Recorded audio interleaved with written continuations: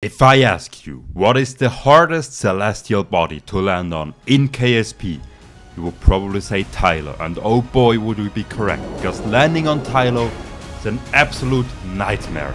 Even putting one Kerbal on Tylo is a giant achievement, but today we will put 3 Kerbals on there plus a rover. So let's go ahead and build the lander. Now building the lander, 2 things are important: thrust and fuel. We need fuel in order to land, and we need thrust to land.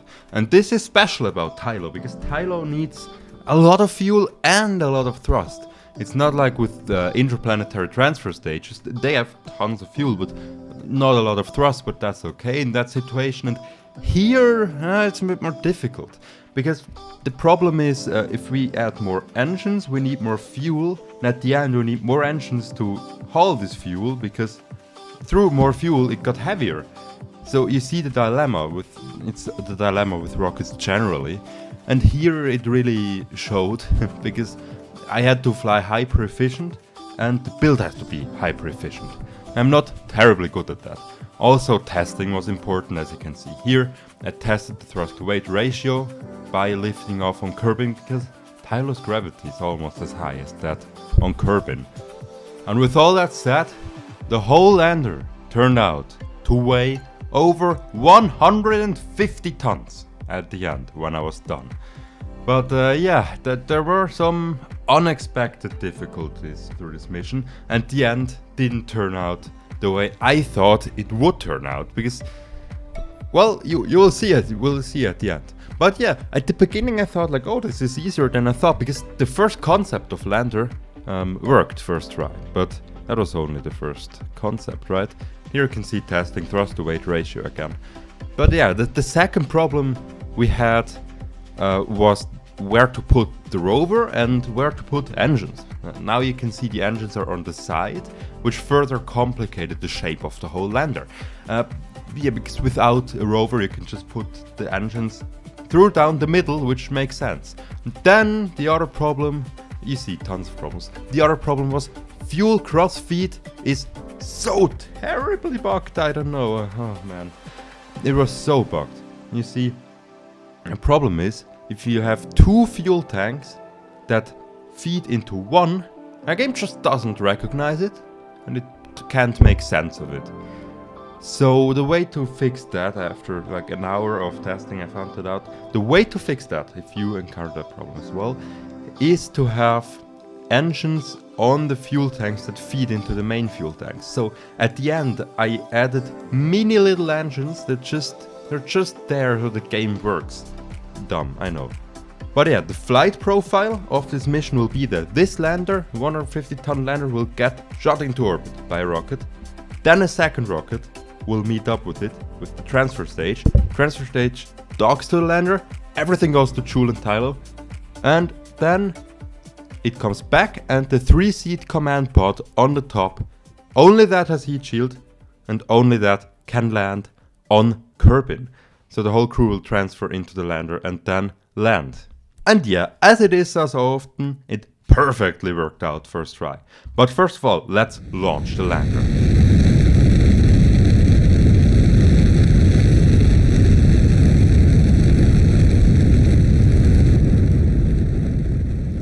Here we are launching the first Kerbal into orbit, and then the other 4 Kerbals that will attend this mission can dock with him and we can go to Tylo.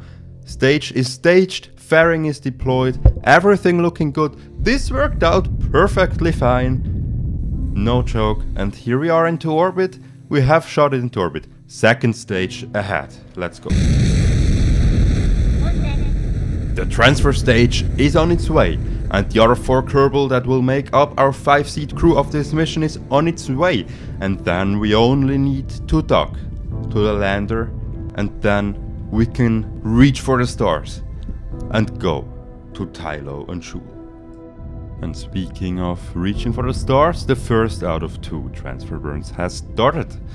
This one will just raise our apoapsis above Kerbin, so we don't crash into its atmosphere and we don't waste fuel. And this one here will bring us all the way to the Joule system, and next up is stage deployment. As you can see here, the nuclear stage will travel all the way. And I'm really glad this stage has more fuel than I thought it would need. But let's leave Kerbin behind. Goodbye Kerbin, and let's go to the Joule system.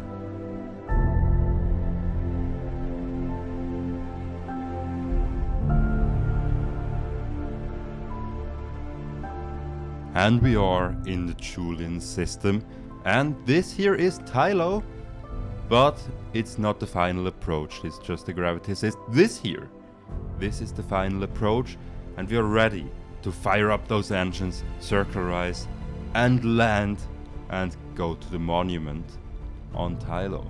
Here we are, firing up the engines and circularizing around Tylo. So far, everything has been easy. This has been a cakewalk.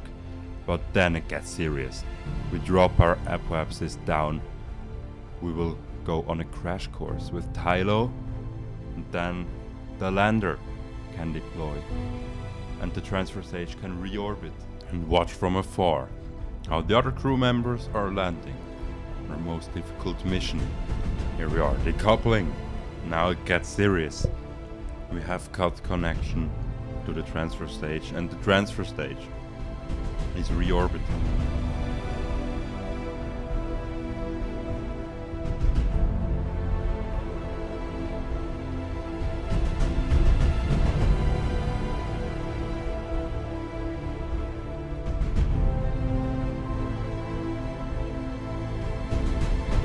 And the lander is slowly turning around.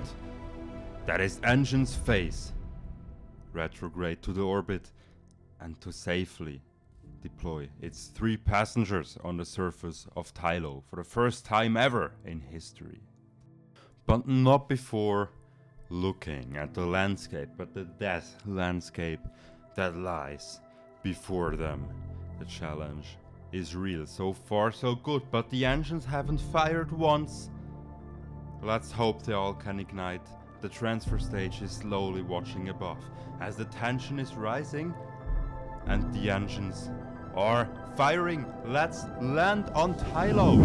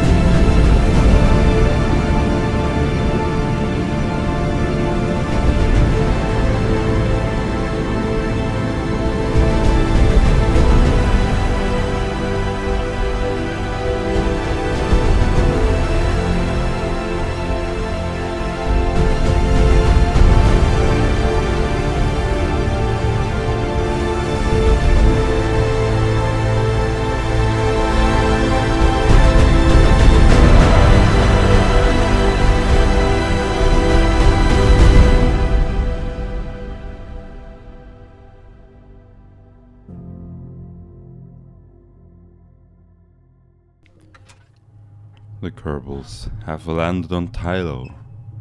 We managed it. And they all went into the rover. As you could see, the ladder was missing. I don't know why, somewhere it got lost, but we managed it. The Kerbal spirit never dies. And then they're driving towards this weird monument in the distance. What could that only be? Who knows? Who knows? You know what? It could write your thoughts about the monument in the comments. Maybe you know what it is. Maybe you're a KSP lore expert. But no, that was weird. Somehow it's bugging out. What the hell? But yeah, we have arrived at the monument, and the 3 Kerbals can get out. It's kind of a weird atmosphere here. then Valentina Kerman can plant the flag. But somehow they can't get rid of the feeling that they're being watched by something or somebody.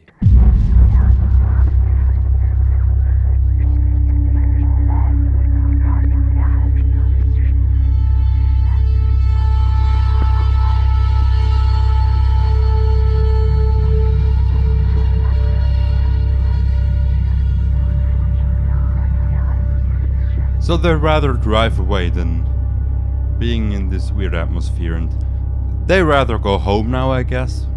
Yeah.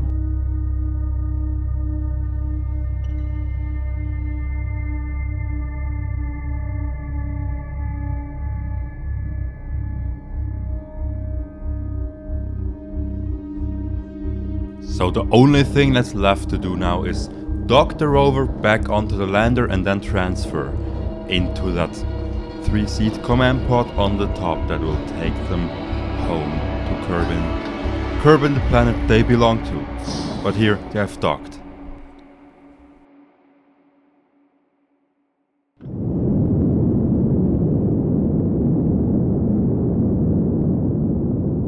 And with that, the last leg of the journey has begun, getting back to Kerbin and leaving this weird place once and for all, with no intention of ever coming back. But here you can see the monument again. They're watching it, not knowing what to do with it, but you know, the solar system here is weird.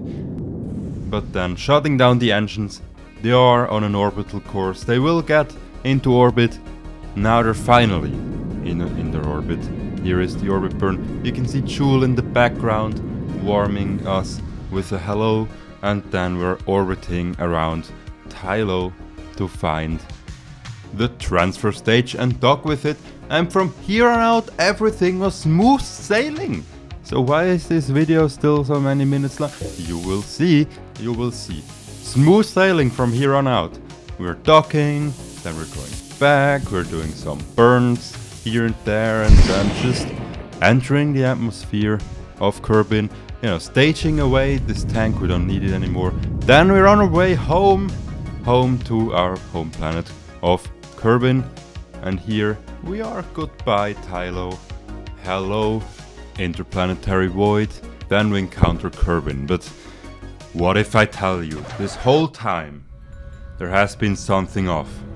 This whole time there has been something wrong in this mission. Because have you ever asked yourself how 5 Kerbals can fit in a 3-seat command pod? And the other 4 Kerbal that will make up our 5-seat crew of 5-seat crew. Transfer stage doesn't have heat shields. We're screwed. We're screwed. The only thing we can do now is orbit because we have excess fuel. But we can't enter. We're stranded in orbit. So what we need, more than ever now, is a rescue.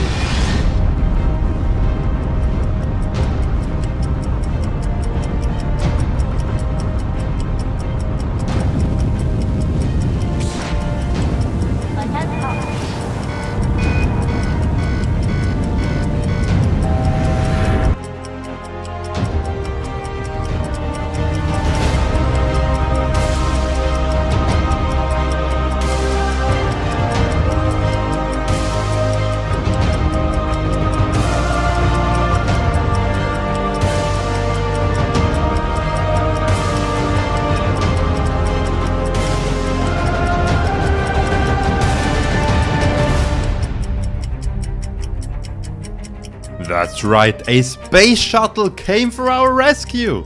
How cool is that? We only need to dock to it and then safely go home. Here we are docking to it, slowly but surely. And don't worry, we have extra seats on the space shuttle. This time I didn't screw up the seat number. We have docked, Kerbals transferred, we can go home.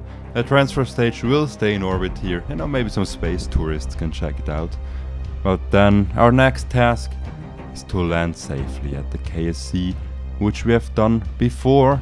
And here you can see the planet of Kerbin lying before us. Marvelously beautiful. Then We can start our first deceleration entry.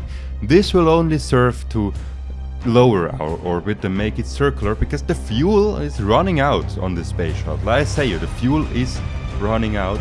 And then last burn remaining, and we can safely do that. We have enough fuel. Oh, the fuel just ran out. No, the fuel ran out before we could complete the maneuver.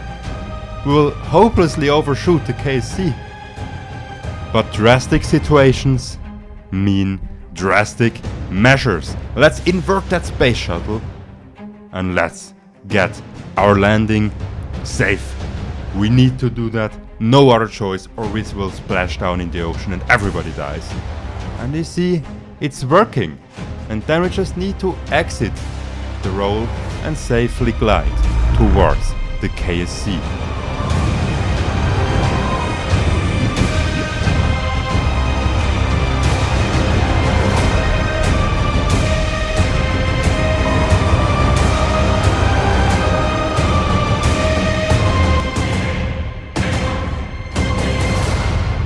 With that, the Kerbals are saved. It has been a long, old journey.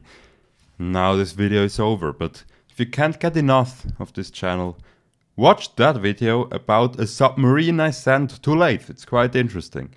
But then, see you next time, whenever that will be. Goodbye.